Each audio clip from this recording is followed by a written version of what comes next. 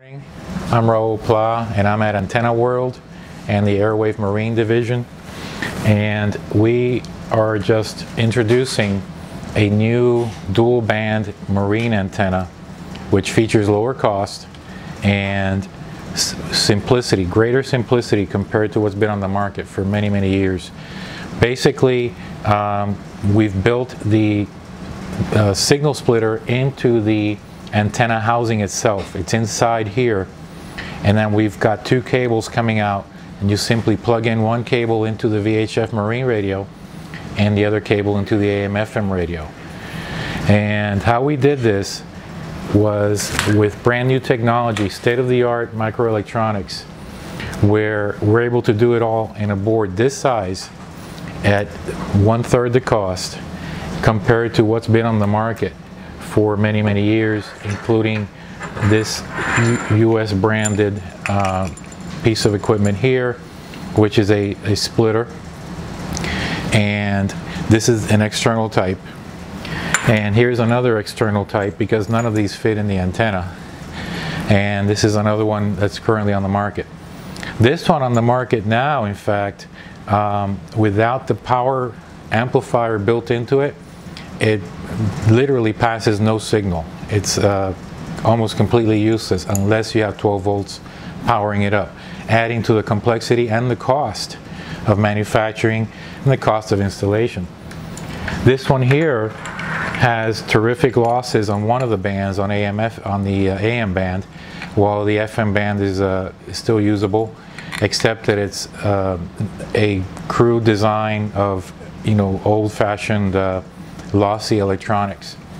What we did with the microcircuit, we're using 402 and 603 devices, and using state-of-the-art technology designed in our lab here, and finally we refined it to where it fits inside the antenna housing, or it will also be later on put into a tiny box, and the cost of this is probably around 75% less than any of these here.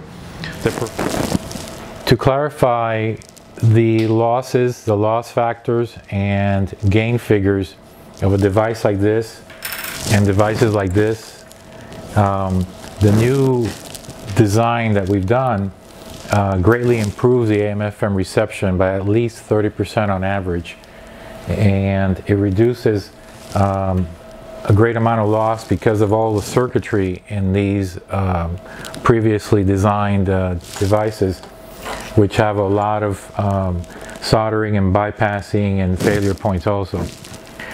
Basically, every 3 dB is either double the power or is a reduction in power by 50%.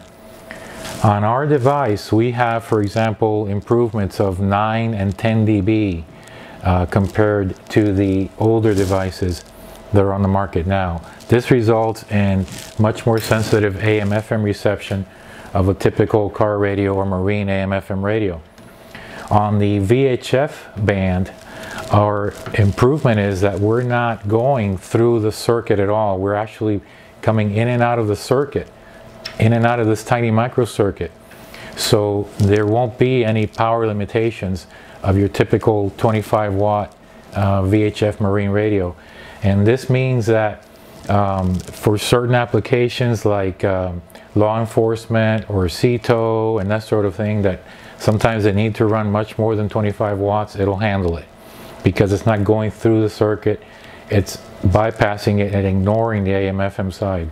So a typical VHF marine radio like this, the other feature will be if you have a damaged VHF marine antenna or a detuned VHF marine antenna with high SWR, that means the resonant point is poor. It will also not damage the AM/FM stereo, and it will also not damage the device. So those are the technical aspects of the new design that we've done here, which is much simpler, easier to produce, and made in USA. On the UHF connector that normally plugs into the VHF Marine, instead of using the standard questionable cut, strip, and push-on connectors that have to be soldered, or they can corrode and they can be pulled off, For the VHF, all our new VHF antennas also feature a Fme connector and a UHF screw-on connector, which simply screws on, and then you plug into the VHF radio. That's just one of the features of our new dual band AM/FM VHF antenna, made in USA, designed in Florida, and designed and made in USA totally. And compared to what's on the market now, complex, large housings, a lot of cable, a lot of cost, this is a really good solution, modern technology.